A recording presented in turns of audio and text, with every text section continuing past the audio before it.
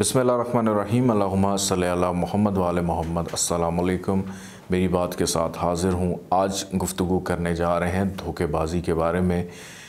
کوئی بھی انسان دھوکے باز بننا نہیں چاہتا، لیکن حالات مجبور کر دیتے ہیں کہ آپ بغیر کسی وجہ کے نہ چاہتے ہوئے بھی دوسروں کے ساتھ کوئی نہ کوئی دھوکہ کر دیتے ہیں۔ اور دھوکہ یہ نہیں کہ آپ نے کسی کے پیسے لیے اور اس کے بعد آپ نے اس کو پلٹ کر جواب ہی نہیں دیا۔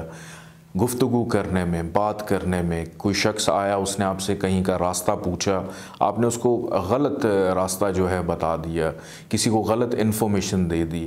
آپ کسی بھی شعبے سے منسلک ہیں، لوگوں کو صرف وقتی طور کے اوپر لطف اٹھانے کے لیے یا ہنسی مذاق کے لیے کچھ ایسی باتیں کر جاتے ہیں جس میں حقیقت شامل نہیں ہوتی۔ تو کس طرح سے اس دھوکے بازی سے بچا جائے؟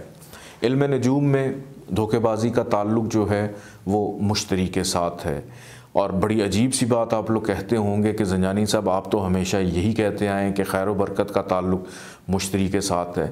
تو ناظرین، آپ کے زائچے میں کہیں نہ کہیں مشتری خراب ہو سکتا ہے، جو آپ کو مائل کرتا ہے دھوکے بازی کی طرف، فراڈ کی طرف، چیٹنگ کی طرف، کہ آپ لوگوں کے ساتھ اس عمل کو جاری رکھنا اپنی زندگی کا حصہ بنا لیتے ہیں۔